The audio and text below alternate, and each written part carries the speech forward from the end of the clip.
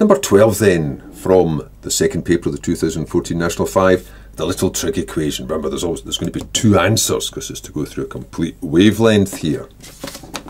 3 marks. Now, it's in degrees, that's shown here. Your calculator's got 2 more settings in it, radians and grad.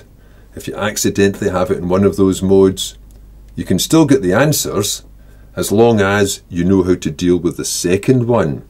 Best thing is, it's in degrees. Make sure your calculator says degrees at the top. Well, apart from that, there's just one thing to find, x. And there's these 3 things to get rid of. There's a subtract 2, I don't want that. So get rid of that first of all. So that'll be 3 plus 2, which comes to 5. So it's down to 11 cos x equals 5. There's a multiplying 11, which you could have done in one go. So that's going to be 5 divided by 11. Get rid of the 2.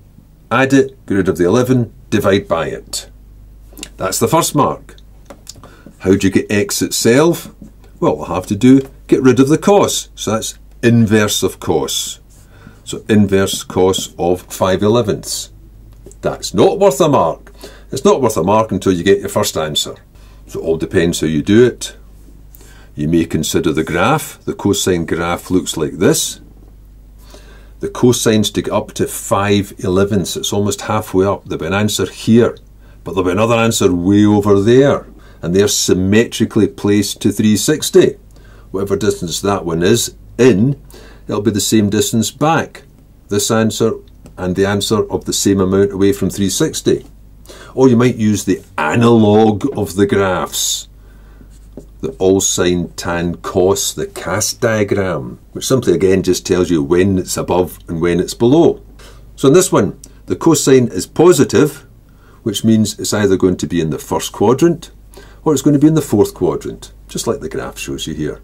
It's positive in the first quarter, not the second, not the third, but in the fourth one. That's what this analogue diagram, the cast diagram, shows you. The acute angle would go in here, but the actual angles are the amounts round from the horizontal anti-clockwise. That's your first answer. Way all the way around is your second answer. And what is that acute angle?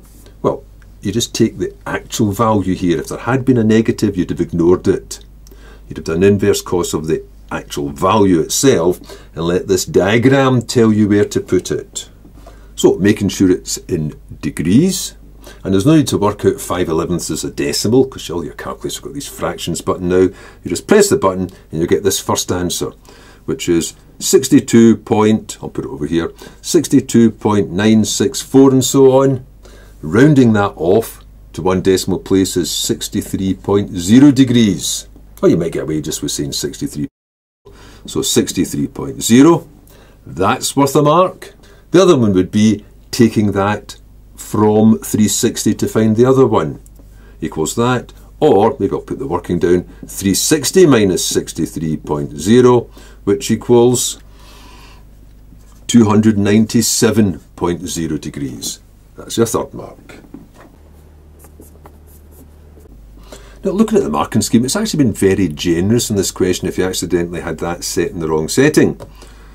So that if instead of it being in degrees you set it into radians and then did that and pressed the button, you would get 1.0898. You'll still get the mark because they're not going to penalise you, but they should really, but they're not going to penalise for a mistake. But you would never think of how to get the second mark, how many because that's in radians, of how many radians it is all the way around. But they're letting you off with taking that away from 360 for the second mark. Whereas it should be taking it away from however many radians it is for a complete turn. So you could mess this up and still get the marks as long as you put down all the working. Another thing is that this degree signs here. Remember, x itself is just a number, it's already got the degree sign, so it's okay to write this. X degrees is 63 degrees, keeping the degree signs in. Or at this stage I could have said x would be, and if I knock that out, I'd have to knock them out, because strictly speaking the answer is just x is 63 or x is 297, not 63 degrees or 297 degrees. But that's a fine point that they don't bother with at this level here, so I'll just keep these degree signs in all the time.